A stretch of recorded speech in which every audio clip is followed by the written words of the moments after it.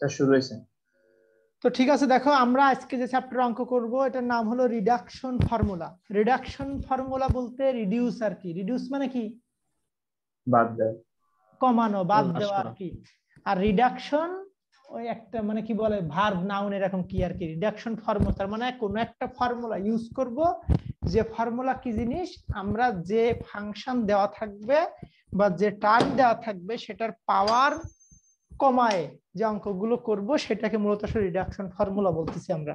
ঠিক আছে, জি স্যার। তার মানে আমার অঙ্কের ভিতরে যে পাওয়ার থাকবে ওই পাওয়ার ফাংশনের যে পাওয়ার থাকবে ওই পাওয়ার আমরা কমাই ফেলবো, রিডিউস করব, করে তারপর সূত্র ফেলে অঙ্ক করে ফেলবো। এই জন্য এইগুলোকে আমরা রিডাকশন ফর্মুলা বলতেছি। এখানে আমাকে কিছু সূত্র মুখস্থ করতে হবে, যে সূত্রগুলো অলরেডি আমরা আগে শিখে আসছে। তো অতিরিক্ত সূত্র যেগুলো শিখবো সেগুলো এখানে আমি অঙ্ক করার সময় বলবো। এখন আমরা পর্যায়ক্রমে জাস্ট শুধু অঙ্ক দেখি। এই চ্যাপ্টার কি বলতাম, এখান থেকে একটা অঙ্ক আসে, বাট খুব বেশি যে অঙ্ক করতে হবে এখান থেকে তা না। তো দেখো আমি প্রথম যে অঙ্কটা দেখাচ্ছি এখানে, এটা তোমরা পিডিএফ থেকে দেখতে পারবা। আমি কিন্তু এই যে দেখো হোমওয়ার্ক দিছি, যে অঙ্কগুলো, আমার কথা শুনতেছো? জি স্যার। জি স্যার। এখানে যে হোমওয়ার্ক গুলো দিচ্ছি এগুলো কিন্তু পিডিএফ থেকে হোমওয়ার্ক আর কি মূলত। তো এখানে আমি পিডিএফ এর গুছায় সুন্দর করে করা নেই, তোমরা দেখে নিও একই অঙ্ক, বাট পিডিএফ এর ভিতরে লাইন বাই লাইন ভেঙে ভেঙে জটিল নিয়ম করে ফেলছে, যেটা আমার পছন্দ হয়নি। এই জন্য আমি হাতে লিখে তোমাদেরকে এখানে দিচ্ছি, একটু দেখো।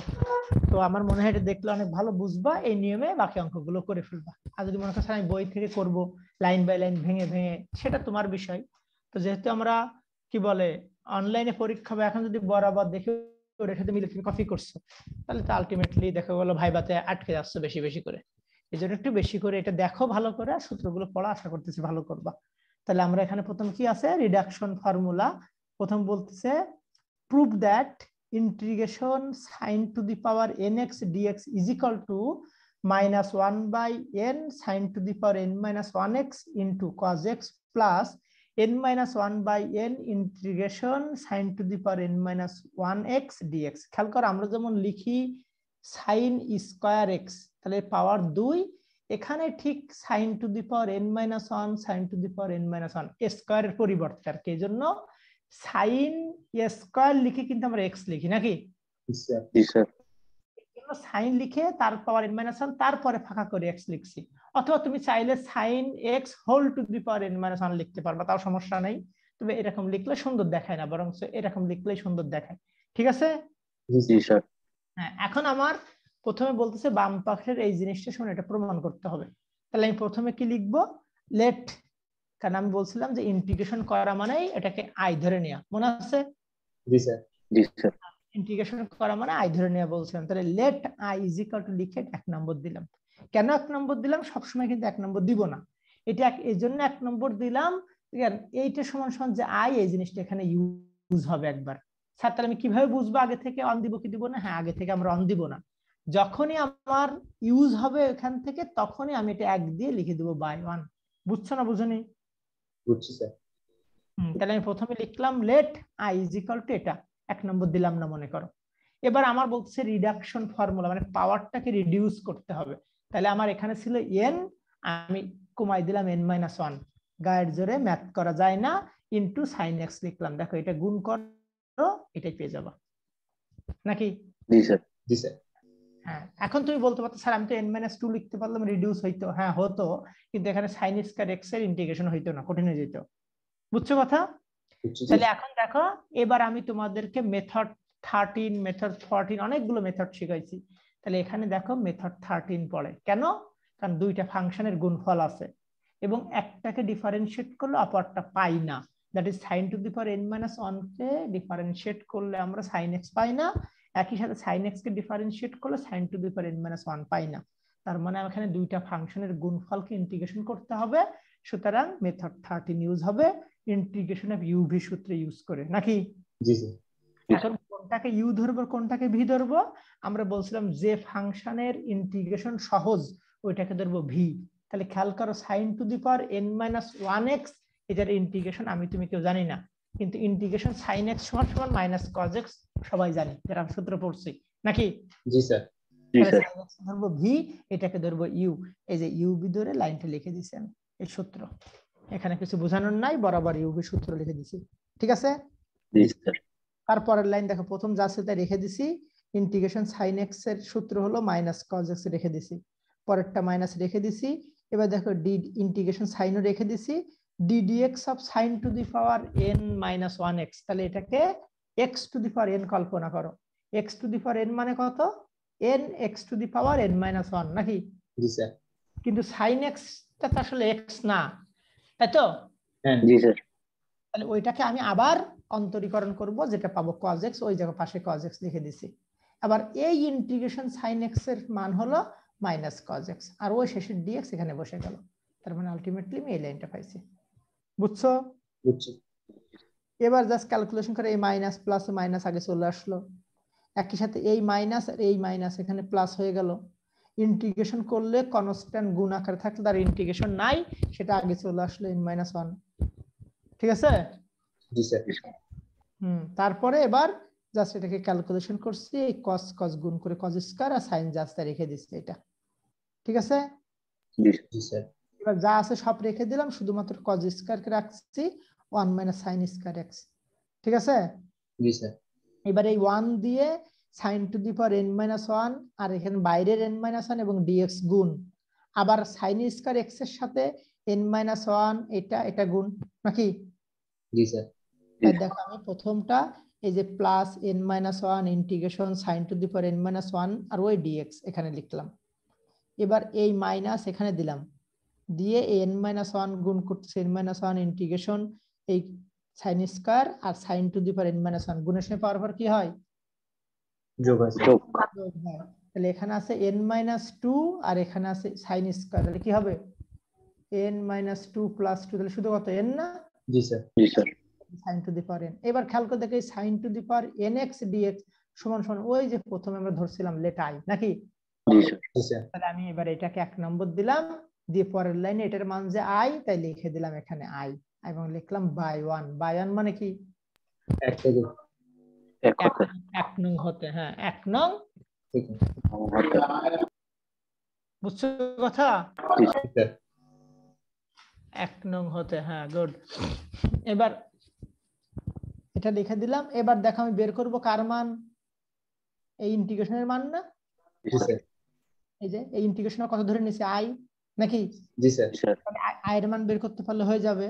তাহলে খেয়াল করে ডান দিকে এখানে i আছে এটাতে, আর এদিকে তো বাম দিকে আগে i ছিল, তাহলে বাম দিকে এই i ছিল, আর এই যে minus n minus 1 into i, minus এর দিকে প্লাস হয়ে গেল, n মাইনাস 1 ইন্টু i দিকে চলে আসলো। ঠিক আছে?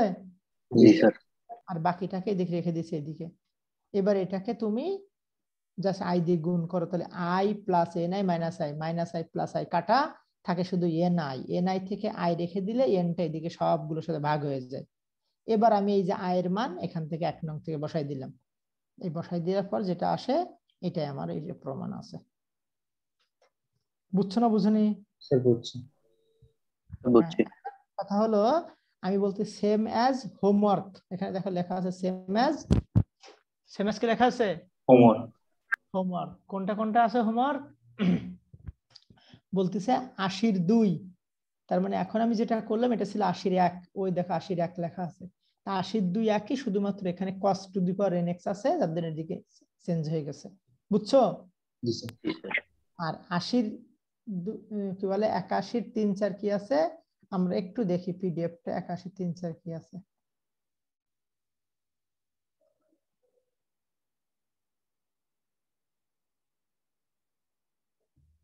একাশি না 82? 81 3 4, এই যে দেখো জি স্যার জি স্যার। এই যে দেখো কি আছে এখানে sin স্কয়ার x, আর এখানে কি আছে cos স্কয়ার x নাকি? জি স্যার। জি স্যার আমি যে বললাম 80 এর 1, ওখানে কি sin to the power n ছিল না? জি স্যার হ্যাঁ, তা তুমি ওখানে প্রথমে লিখবা স্যার আর বুঝিনি? জি স্যার। জি স্যার। তুমি এই যে প্রথমে এই যে এটা ছিল, তাই তোমার এই সূত্র আকারে মুখস্থ রাখতে হবে। তুই প্রথমে লিখবা we know that sin to the power nx dx is equal to এত। ঠিক আছে? জি স্যার। জি স্যার লিখবা নাও putting n is equal to 2 we get, তাহলে যেখানে যেখানে n আছে সেখানে 2 বসায় ইন্টিগ্রেশন করে দাও, ক্যালকুলেশন করলে শেষ। একই সাথে কজের ক্ষেত্রে লিখবা we know that cos to the power nx সমান সমান এটা, নাও putting n is equal to we get. বুঝছো? জি স্যার, অবশ্যই পারবা ইনশাআল্লাহ। ইনশাআল্লাহ। তাহলে এভাবে বাসায় করে ফেলবা। এখন আমাদের দেখো আর একটা অঙ্ক আছে, এখানে করলে আমাদের এই চ্যাপ্টার শেষ। এখান থেকে একটা পরীক্ষা আসবে ইনশাআল্লাহ, এই যে 93 নিয়মে করতে হবে 94, এখান থেকে করলে পরীক্ষা একটা পাবা ইনশাআল্লাহ। তো দেখো 93 কি বলতেছে, দেখা যাচ্ছে কি লেখা? জি স্যার, দেখা হচ্ছে। এখানে খালি ফলো করে ফেলো। দেখো লেখা আছে ইফ in i পায়ের কাছে সাফিক্স n। নোয়াখালীকার বাড়ি আছে এখানে, ক্লাস করতেছে নোয়াখালী বাড়ি, ফেনী নোয়াখালী এদিকে। Sir Feni. Sir Feni. Sir Feni. তোমরা আসেন আইন বলো না? কথা বলো না কেন? স্যার কি বুঝিনা, আপনি কি বলছেন? মানে আসেনকে আইন বলো না তোমরা? In sir. আইএন, হ্যাঁ ওইটা তোমার কি, ওই আইএন না কিন্তু এটা, হ্যাঁ এটা হলো আই আর পায়ের কাছে লোয়ার সাফিক্স এন, তাহলে আইএন বলতেছে if in is equal to, দেখো অঙ্ক পড়া শিখতে হবে বারবার, কিন্তু একটা কথা বলি আমি, if in is equal to integration 0 two π/4 tan to the power n theta d theta and n greater than 1, then prove that n into in minus 1 plus in plus 1 is equal to 1. তার মানে আমাকে এখন মূল অঙ্ক আছে in সমান সমান tan আকারে নাকি, এই যে দেখো in সমান এটা আছে। তো দেখো এখান থেকে আমাকে বের করতে হবে in minus 1 in plus 1, তাহলে আমার রিডাকশন ফর্মুলা, অঙ্কের নাম কি? Reduction formula. দেখো তো এখানে যে 3টা মান আছে, একটা হলো in, একটা in minus 1, একটা in plus 1, সব থেকে বড় কোনটা? Sir in plus 1। in plus 1, তাহলে in plus 1 থেকে আমি রিডিউস করব, রিডাকশন ফর্মুলা ইউজ করব। তাহলে আমি প্রথমে লিখে নিলাম given that in সমান যেটা আছে এটা 1 নম্বর, ঠিক আছে? এবার যেহেতু আমি in plus 1 থেকে মান রিডাকশন করব, তাহলে ওটা পরে করব, তাহলে আমি in minus 1 এর মান বের করে নেব। তাহলে অতএব in minus 1 মানে কি, যেখানে যেখানে n ছিল সেখানে সেখানে n minus 1 লিখলে হয়ে গেল। বুঝছো? তাহলে আমি জাস্ট এটা লিখে দিলাম 2 নম্বর। তাহলে এগেইন এই অঙ্কের মধ্যে যেখানে n আছে সেখানে n plus 1 লিখে দিলাম, এটা পেয়ে গেলাম, ঠিক আছে? এখন আমার কি করতে বলছে, রিডিউস করতে বলছে না? জি স্যার। তাহলে আমার দেখো এখানে আছে n plus 1, তাহলে n plus 1 থেকে আমি যদি এই n minus 1 into tan square রাখি, তাহলে এটাও যে জিনিস এটাও সেই জিনিস, আমার রিডিউস হয়ে গেল পাওয়ার, n plus 1 থেকে কমে n minus 1 আসছে আর 2 আসছে, এই দুইটা গুণ করো, গুণের সময় পাওয়ার পর যোগ n minus 1 plus 2, তাহলে কি হয় n plus 1 না? জি স্যার। n plus 1 এখানে আসছে। এবার দেখো এটা আমরা সূত্র ইউজ করো, তাহলে প্রথম যা আছে রেখে দিলাম, tan স্কয়ার থিটা সমান আমরা লিখতে পারি sec স্কয়ার থিটা minus 1 নাকি? জি স্যার। জি sir. Square theta sec square থিটার সাথে সবগুলো গুণ করে দাও, মাইনাস 1 এর সাথে সবগুলো গুণ করে দাও, তাহলে এটা পাবো আর এটা পাবো, ঠিক আছে? জি স্যার। এবার দেখো এই অংশটুক সমান 2 থেকে পাই, এবার কি মান in minus 1 না? জি স্যার। জি স্যার। তাই দেখো এটা লিখে দিচ্ছি, এটা লিখছি বাই 2 মানে 2 নম্বর হতে। যেহেতু আমার প্রমাণ করতে হবে in minus 1 in plus 1 একসাথে, তাহলে আমি রাইট সাইড থেকে এই in minus 1 ছিল মাইনাস, এটা ডান দিকে নিয়ে আসলাম, ডান দিকে আগে কি ছিল in plus 1, আর এই মাইনাসটাকে এদিকে নাও, এটা প্লাস হয়ে গেল নাকি? জি স্যার। জি স্যার। আর বাকি যেটা থাকে সেটা এখানে নিচে রেখে দিলাম। এবার এটাকে যে ইন্টিগ্রেশন করব, দেখো এটা ইউভি মেথডে পড়ছে, মেথড 13 নাকি? Yes sir. জি স্যার। তাহলে এটা না, এখানে মেথড 13 পড়িনি, আমি বললাম আর তুমি তাল মিলাই দিলা। হ্যাঁ, এটা মেথড 13 পড়িনি, কেন পড়িনি? কারণ এখানে একটা ফাংশনকে অন্তরীকরণ করলে আর একটা ফাংশন পাই, এটা দুইটা ফাংশনের গুণফল। মেথড 13 কখন ইউজ হবে? যখন দুইটা ফাংশনের গুণফলকে আমরা কি করব, যদি একটা আরেকটা না হয়, দুইটা ফাংশনের গুণফলকে ইন্টিগ্রেশন করব, কিন্তু যে কোনো একটি ফাংশনের ডিফারেন্সিয়েশন যদি অপরটা না হয় তাইলে ইউভি সূত্র ইউজ হবে, আর যে কোনো একটার ডিফারেন্সিয়েশন আরেকটা হলো এটাকে আমরা বলি মেথড অফ সাবস্টিটিউশন অর্থাৎ প্রতিস্থাপন পদ্ধতি। বুঝছো? জি জি স্যার স্যার হ্যাঁ, তাহলে এখন খেয়াল করে দেখো, আমরা যদি ট্যান থিটাকে জেড ধরি তাহলে সেক থিটা পাই নাকি? জি স্যার জি স্যার তাই দেখো লিখছি late tan theta is equal to Z, অতএব এটাকে অন্তরীকরণ করলে সেক square theta D theta is equal D Z. তাহলে আমার এখানে এই যে লিমিট, এই লিমিটটা ছিল কার? থিটার, আমি এটা নিয়ে গেছি জেড এ, তাহলে আমি এখানে কনভার্ট করে ফেললাম অলসো। দেখো একটা দাগ দিছি এরকম, দিয়ে উপরে লিখছি আমরা থিটা আর নিচে লিখছি জেড। এই থিটার মান যখন 0 তখন জেড এর মান কত, এটা ওই প্রথম লাইনে লিখতে হবে, tan থিটা ইকুয়াল টু 0, তাহলে tan 0 ডিগ্রির মান 0। বুঝছো? জি স্যার এবার আছে π/4, তাহলে থিটার মান π/4, তাহলে tan π/4 কত মান? tan π/4 এর মান কত? 1 না? 1 1। জি স্যার তাহলে আমি পাইছি 0 থেকে 1। তাই দেখো পরের লাইনে চেঞ্জ হয়ে গেছে 0 থেকে 1। tan থিটার সমান কত ধরছিলাম? জেড না? জি স্যার জি স্যার তাই দেখো Z to the power n-1। আর এই সেক স্কয়ার থিটা ডি থিটা মানে হলো ডিজেড, তাই ডিজেড। বুঝছো? জি স্যার জি স্যার বুঝনি? বুঝছি স্যার বুঝছি স্যার হ্যাঁ, এবার দেখো এটা বুঝলে পরের লাইনে আমরা এটা x to the power n এর সূত্র দিয়ে ইন্টিগ্রেশন করো। তাহলে x to the power n মানে কত? x to the power n plus 1 by n plus 1 না? জি স্যার এই লোয়ার লিমিট আপার লিমিট, তার মানে এটা হয়, এটাকে আল গুণ করে দাও, এই যেটা অ্যান্সার এটা হয়ে গেছে।